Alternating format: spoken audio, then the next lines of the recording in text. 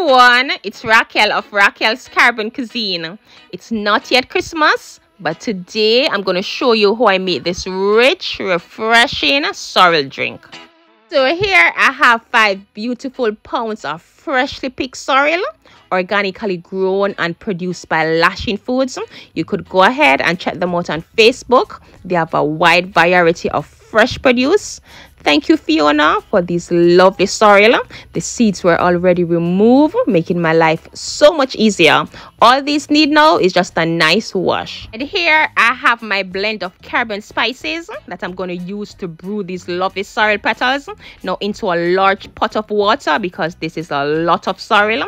In with some pounded ginger, which is a must when making a sorrel, some bay leaves, cinnamon stick, and some cloves. Now I'm going to cover this and I'm going to allow this to boil just for about 5 minutes, releasing all the flavors within the water. 5 minutes of boiling, and when I tell you, this is smelling so good. Now in with the 5 pounds of sorrel petals. And if you're not familiar with sorrel, it's a family from the hibiscus flower known as roselle. It creates a rich, red, delicious liquid when infused with hot water. Sorrel is the Caribbean Christmas drink. Really refreshing, delicious, and quite healthy as well. Now I'm going to cover this down, allow it to come to a slight boil. Then I'm going to turn the stove off. I'm going to cover again, allowing it to cool down and brew, releasing all the nutrients and flavor within the water. And you could allow this to sit for overnight.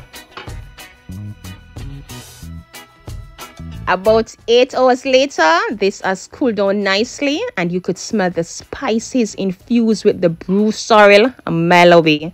Smells amazing. Now I'm going to strain the petals off, which have already done its job, but the petals could now be puree, sweetened, and used as a substitute for a delicious cranberry sauce.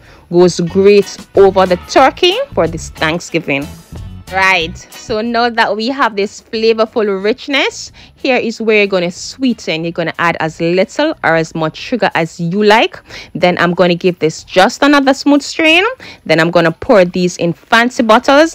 I'm going to store them in the refrigerator. And for sure, I'm going to share with friends and family. This Caribbean Christmas drink is delicious. It's flavorful. It's absolutely refreshing. My mother would then add some rum to this, but that's also optional.